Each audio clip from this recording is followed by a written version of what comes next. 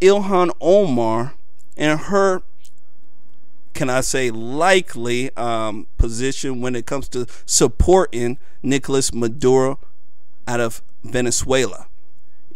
This is absolutely ridiculous. Let's go ahead and watch this when it comes back. I'll get your take on it as well.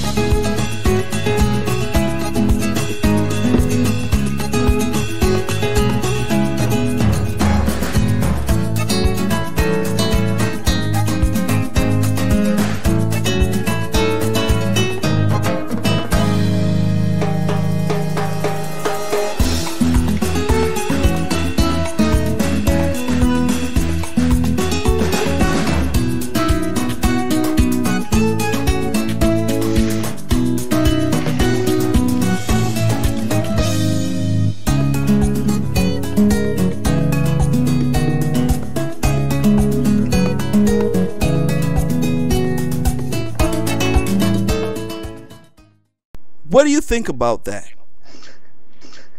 Nicolás Maduro is a socialist dictator who is slaughtering his own people in the streets.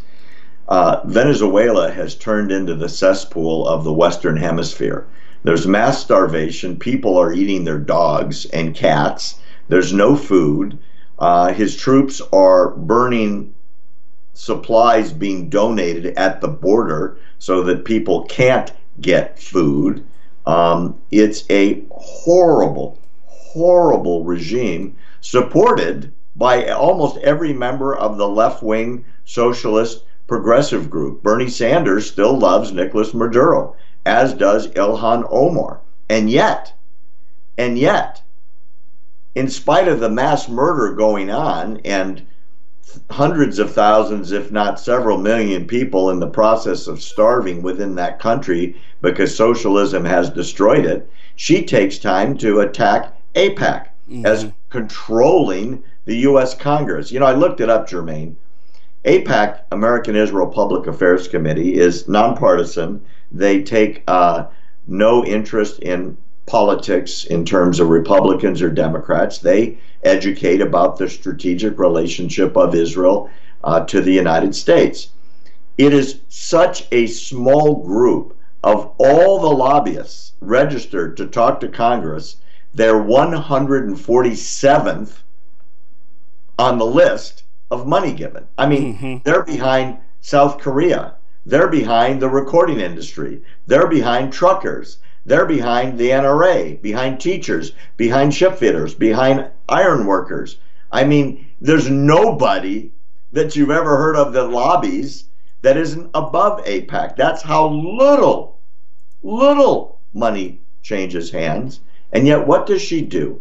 She picks out the 147th on the list. Why? Because they support Israel. And she's made it very clear she hates Israel.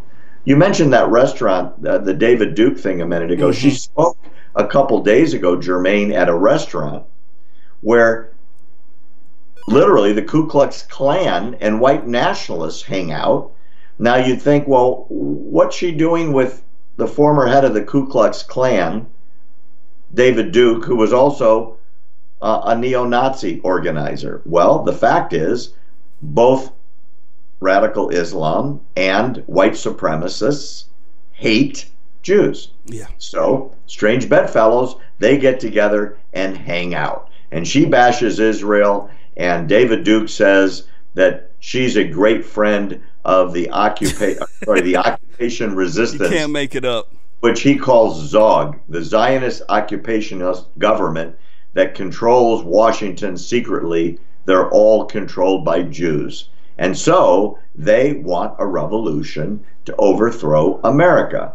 The Islamists want a revolution to overthrow America. The solution, however, of these two groups, right, One is to have the caliphate control, meaning strict Sharia, and the other group wants to kick out everybody that has any color, which is you and me and most people that we know. We'd have to leave when the Nazis take over. And then I guess their idea is the Muslims are going to fight the Nazis in the final battle. Meanwhile, they're best friends. And meanwhile, he sticks up for her. You know, I should also add, in terms of great anti-Semites, the most infamous Jew hater in America is Louis Farrakhan of the Nation of Islam. Yep. And he has been announcing from his pulpit recently that Ilhan Omar should not apologize. He's glad she never apologized, and she's a very brave woman that has the Nation of Islam behind her, which she seems to be quite proud of, sadly.